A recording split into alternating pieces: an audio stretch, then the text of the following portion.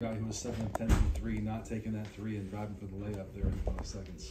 Yeah, I mean, it's, we were crowding him, trying to give up no airspace, run him off the three-point line, and I'm not in there.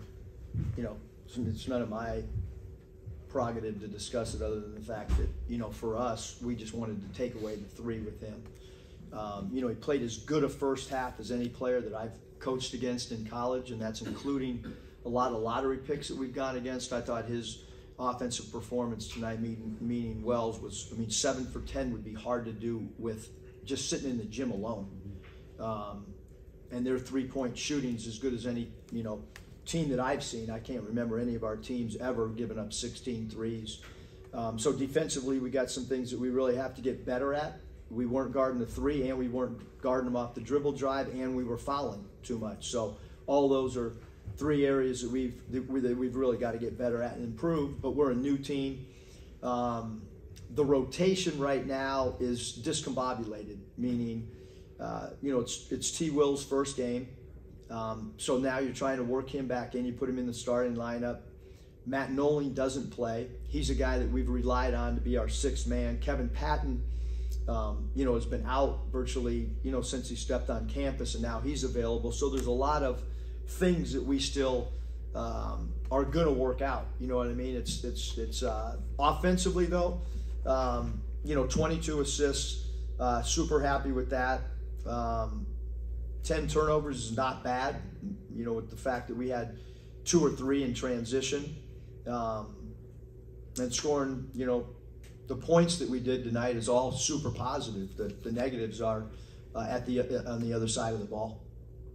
Two games now, you guys haven't been able to separate, I'm sure, the way you'd like. Just what do you attribute that to? A little bit is the rotation. To be honest with you, it's not having Williams last game really hurt us. But if you just look at the stats and you see, Williams go 7 of 10, Cohen go 8 of 10, Claude go 9 of 12, Yates 6 of 9, Patton 2 of 4. That's pretty doggone impressive. And then Saint at his position to have 7 assists is a good number, and he had 7 and 8, so he had a pretty good floor game as well.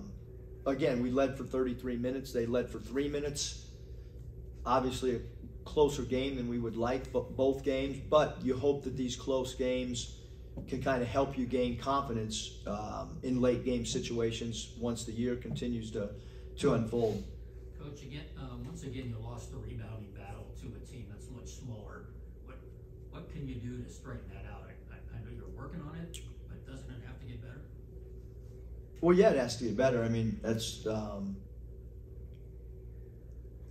But they had 3 offensive rebounds, which is a pretty low number. So they had a lot of defensive rebounds. They out-rebounded us defensively by 4. We didn't have many offensive rebounds either. But yeah, that's got to improve. And obviously, at your center spot, when someone plays 21 minutes, we need them to have more than 1 rebound. That's an area that we got to get better at. Desmond, Claude, and I had discussed him being a better defensive rebounder tonight. He went out and got 5. So our center spot, we've got to rebound the ball better.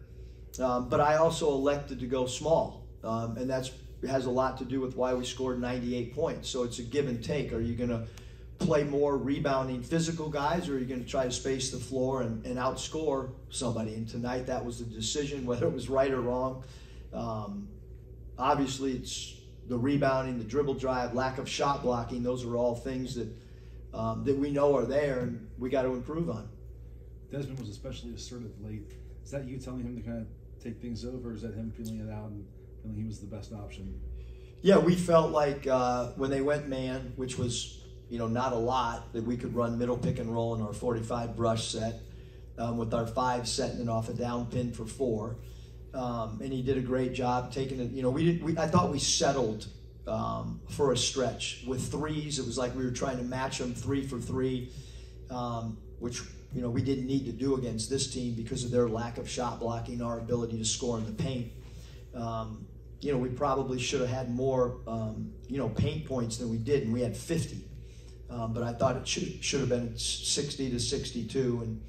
And look, we're an evolving team for sure. You know, we're not a finished product by any means. Do you think that closing out games is going to be a consistent struggle for the team? Well, I don't think. I mean, we're not struggling to close out games because we've won 2 games that were Right, 3-point. right. We haven't been able to separate when we needed to. We hope that we'll be able to separate better once we get. If I'm not comfortable subbing right now, they're probably certainly not comfortable, and I'm not comfortable because, like I said, I mean, Matt Nolan is a security blanket for me to call his name as a 6th man through 2 exhibition games and through 2 regular season games, and he doesn't play, so that affects our team. Terrence Williams affected our team in games 1 and 2 because you can see what he did. I mean, if he doesn't play tonight and he has back spasms, we don't win the game. And so, you know, Kevin Patton, if he is out one more game, his 13 minutes was valuable to us as well. 2 more? What about Buzo? He seems to be struggling with his shot. Yeah, I mean, I think he's a guy that you know has made a lot of shots throughout his career, and we want him to continue to shoot the ball with confidence. He does take some defended shots. We've got to do a better job of trying to get him a little bit more airspace on his shot. But you know, he's a guy that's going to have, you know, some big scoring nights and other nights where that's what happens when, you know, when your game is kind of a 3-and-D game, which Buzo is, and you know, out of his 7 shots, 5 were threes. So you know, hopefully he'll you know, get back in the gym and regain confidence as well. We talked about Wesley after the opener a lot. You seem getting more and more comfortable the more he plays. Yeah, I mean, we're trying to, you know, look, the fact of the matter is we don't have a natural point guard. We knew that when the roster was being put together. We made a decision to slide Dez over there. Saint is kind of a de facto, you know, point guard. We think Dez is continuing to learn the spot. I mean, even Clark is more of a more wired to score and run around off the ball and backdoor cut, and Wes has been a natural scorer his whole career, and now we're asking him to come in and play some points. So a work in progress, but Wes has provided some really good scoring spurts for us for sure, and he adds athleticism and he adds physicality because he is a guy that can go to the basket and score with contact. Great. Thank you, Coach Musselman. Thank you. Thanks.